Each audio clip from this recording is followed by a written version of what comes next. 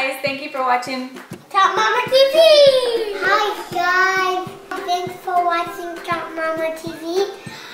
Today we're gonna teach you how to play with gak. Well, today I'm actually going to show you how to make the gak. They're going to show you how to play with it. So this gak recipe is geared to those moms and teachers that are worried about their children playing with gak containing borax. This gak recipe is super fun and awesome, literally takes only 5 minutes and just uses 2 basic ingredients.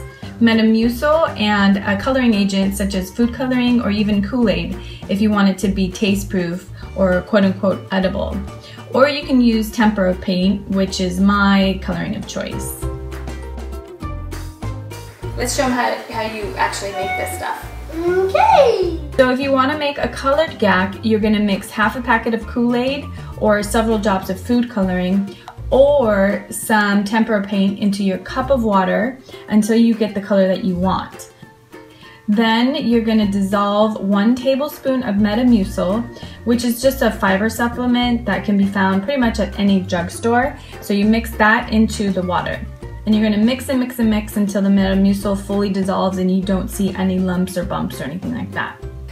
So after you've gotten the color of slime you want, you're going to put it in the microwave on high for 2 minutes. And after the 2 minutes in the microwave, you can take a spoon or a fork and mix it up before microwaving it again on high for 2 minutes.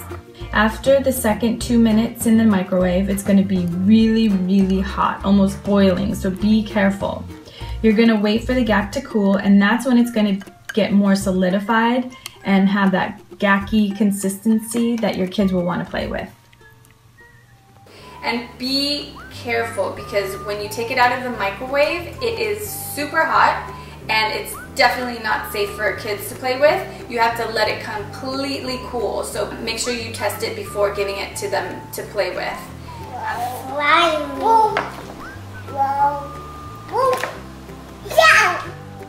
So we made 3 colors. We made a nice cherry red out of the food coloring. We made this kind of blackish purple out of the grape Kool-Aid. How does it smell? It smells like metamucil. It smells like disgusting.